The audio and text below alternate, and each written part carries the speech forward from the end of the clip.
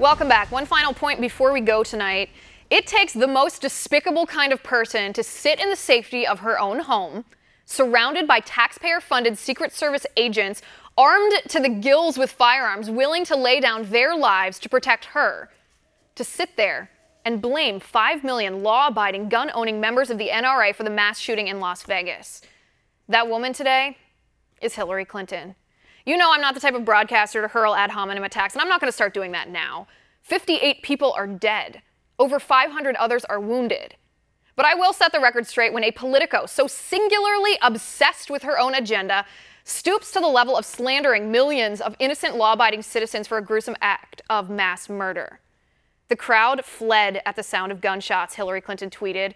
Imagine the deaths if the shooter had a silencer, which the NRA wants to make easier to get.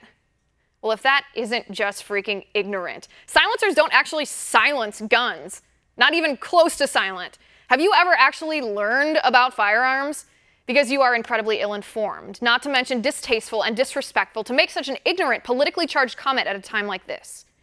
Do you not care about the people who die just a little bit more than your own political aspirations?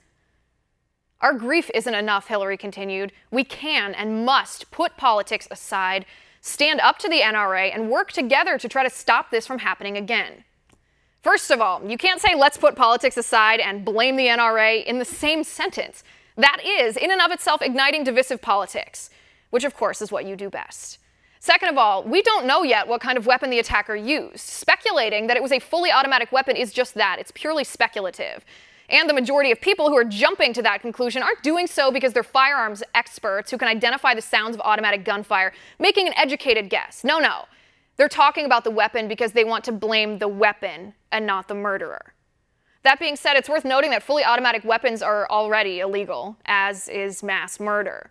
Fully automatic weapons have been illegal since 1986.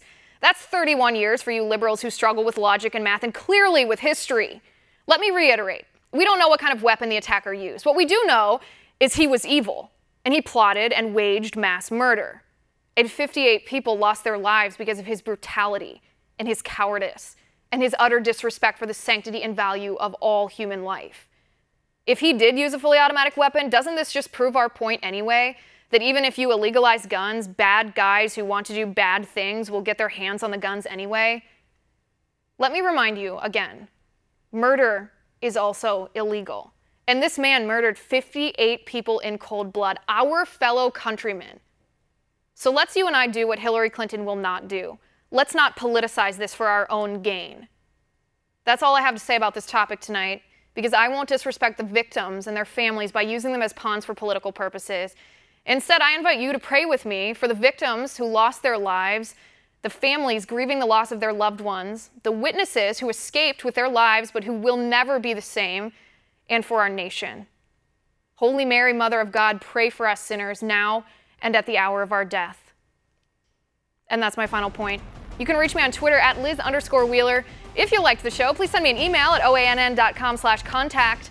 In the meantime, catch us here tomorrow at 9 p.m. Eastern. And until then, have a good night.